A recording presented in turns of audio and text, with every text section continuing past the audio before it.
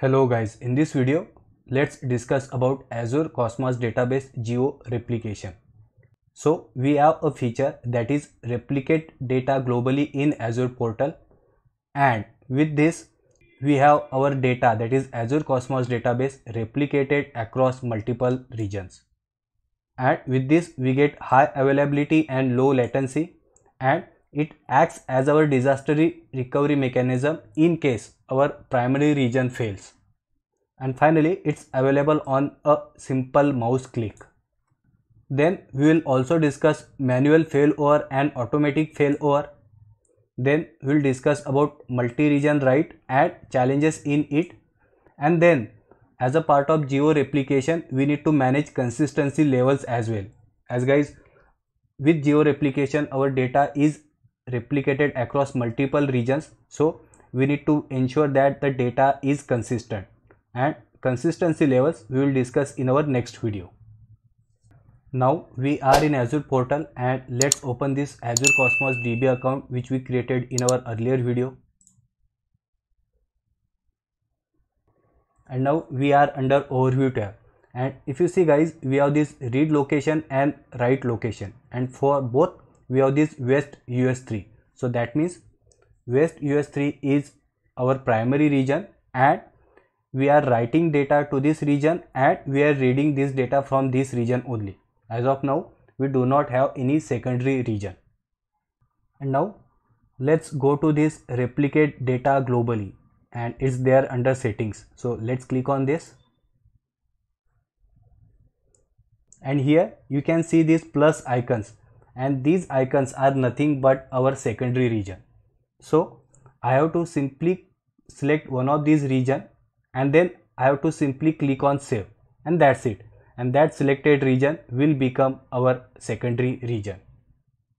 And now I will select one of the regions as secondary region. So for example, I can click on this region, that is South India, and where does the name of secondary region is displayed? See guys, it's displayed at the bottom of the screen. So please follow my mouse here, the position of the mouse here, the secondary region name will get displayed. So for example, if I take my mouse to this region, see it's South India, so I have to simply click on that, and then I will simply click on this save. That's it. But as of now this save button is disabled because my Cosmos DB account is a free account.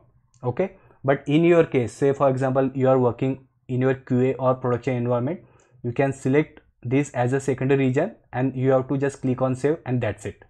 Now guys, when we have selected this secondary region, then we have an option that we can make this secondary region as just a read region, or we can make this secondary region as read and write region both. So it's up to us. And if I have made secondary region as both read and write region, say example in this case it's South India, so in that case we will have two regions, that is this East US3 and this South India, and both will be acting as read and write regions. Now let's discuss about this manual failover and automatic failover.